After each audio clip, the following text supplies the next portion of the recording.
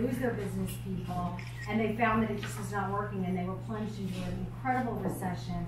And since the late 90s, Sweden, Denmark, all those countries have been electing really center-right governments ever since and moving away from it, and their economies have bloomed as a result. So what we really wanted to say in this book is that at least be honest. You know, when Elizabeth Warren talks about having something like a Medicare for all and free college, let's look at how they pay for it in those countries. Because in those countries, while they do have incredibly generous, welfareist, if you want to call it, social safety net type policies, who pays for it? It's not the millionaires and billionaires. Everything that you see the left sort of advocating for, wealth taxes, they don't do those in those countries. None of the Scandinavian countries have any wealth taxes anymore. Minimum wage, they don't have minimum wages in those countries. Low corporate taxes, those countries had much lower corporate income tax than the United States until the Trump tax cuts lowered ours to be more similar to theirs. So they have low corporate taxes. All of the things that, you know, capitalism is promoting, that's kind of what they're doing. So how do they pay for, say, you know, universal health care? Well, for one thing, it's a 25% sales tax on literally everything that their citizens buy, including food. So a gallon of milk, a dozen eggs, a pair of blue jeans, and that's an incredibly, regressive tax, because obviously the poorer you are, the less money that you have, the more of your income goes to your consumption of your basic needs. And so everything there, I mean, anyone who's traveled to a Scandinavian country knows it's insanely expensive because of that 25% VAT, and that is applied all the way across the production chain, this 25% VAT tax. On top of that is, you know, their income tax, and it's an income tax that I don't think most people would really accept in this country. I mean, in our country, the top 1% already pays over 50% of our income tax.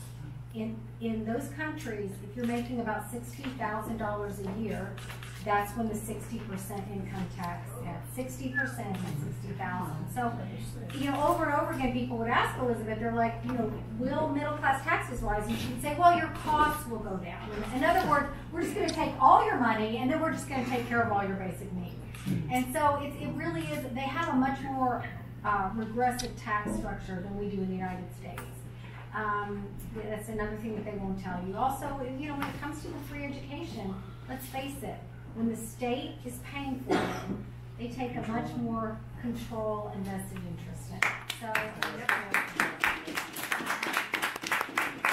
have a good friend who's a Danish journalist, and she's like, you know, again, her kids have gone to school in the United States, so she sees both sides, and she's like, it's a totally different system there. You start getting tested early on, and the state decides every year with the university system, how many nurses do we need, how many computer scientists do we need, and those are the majors that you get into. If you don't test into those, they're going to send you to this school or that school. You want to major in something like political science, which is a popular major in the U.S., they don't need a whole lot of political science. Yeah. So she's like, you know, to major in political science in Denmark, you have to be like smarter than a nuclear. So, you know, you have to be the top 1%. Because, so again, I don't think that our young people who are clamoring for Bernie thinking everything's going to be free, they don't realize that the state will control that kind of stuff. You know, I always joke, we all see that clickbait on the internet. The Danes are the happiest people in the world, right? You see those happiness index, and they're always like number 1 or number 2, and the U.S. we're like down like number 20 or whatever. And they accompany that with that picture of the Danes on their bikes, and they're thinner than we are, and they have better and they're riding their bikes. And I'm always laughing. I wrote in the book, I'm like, why are they on a bike? Because they have 100% car tax. You cannot buy a car in Denmark. I mean, literally, you are well into your mid-30s before you're even thinking about buying a car in that country. It actually was 200% until about a year ago, and they elected a bunch of libertarians, and they lowered it to a reasonable 100% tax support. So try to dispel a lot of myths and at least be honest about it. You know, because I think they're just sort of selling this fairy tale world that the government can provide everything for you and it doesn't cost anything, or that only this other group, this wealthy group that is somehow cheating their way out of things. And we really try to show that in this country, you know, the top 1%, the top 10% are virtually paying most of the income tax in this country. So those are the things that I. All right, you're taking my line. All right.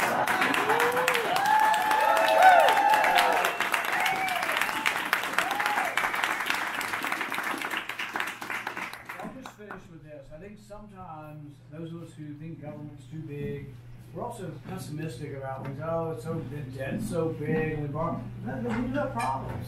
But actually, what amazes me more than our problems is how resilient we are as a country. And as big as the government is, as much as it intervenes in our lives, our personal lives, we're doing pretty darn well. There's a website that I like that sort of puts in perspective how well we're doing. It's called humanprogress.org. It's part of Cato. And it's just amazing. You know, in 1820, when the beginning of the Industrial Revolution is starting, 90% of people live in extreme poverty. It's $2 a day, as measured by the World Bank, constant dollar. 90% of the world lives in extreme poverty. When I was born in the early 1960s, we'd gone from 90%, only about a third of the world lives in extreme poverty. Today, less than 10% of the entire world lives. Have you ever seen anything like that? Nobody tells you about it. Neither the right nor the left is admitting how great a world is.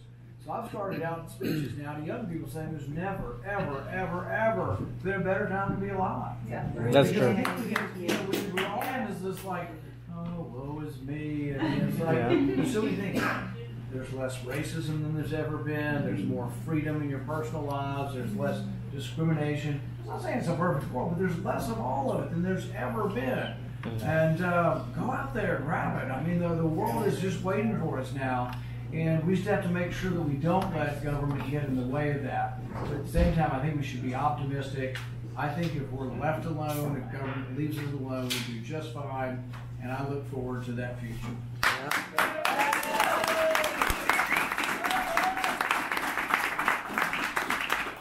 Well, guys, his book is really hard-hitting, Case Against Socialism. We have a few copies out there. We only have a limited number of copies, so please be respectful.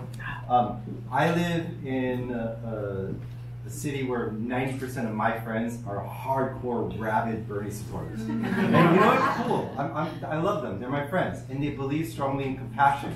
So do I.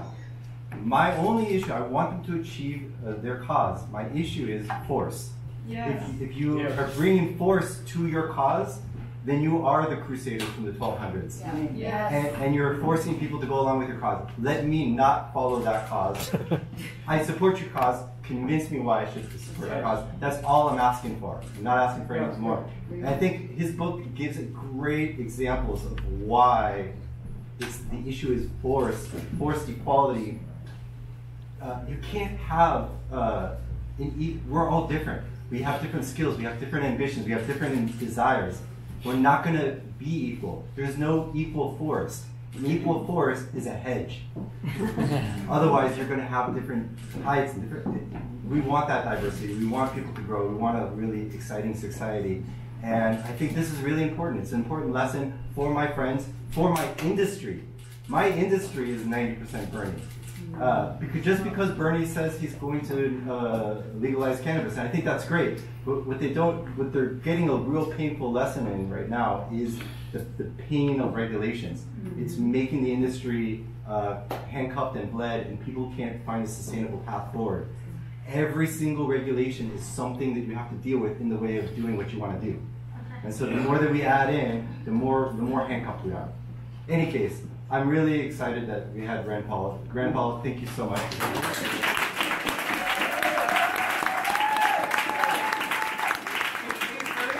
party's not over. We have an incredible chef today who cooked for our dinner and providing our appetizers. Where's Devin? Devin! Not only is he awesome and he cooks his pasta in a cheese wheel with fire and cognac, but it's his birthday today. So, I'm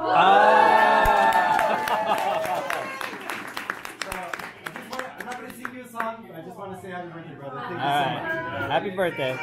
And if we have a book or two, grab a book, not more. Be respectful. We only have a limited number. And thank you guys so much. The party's going to continue at 10:30. Please enjoy.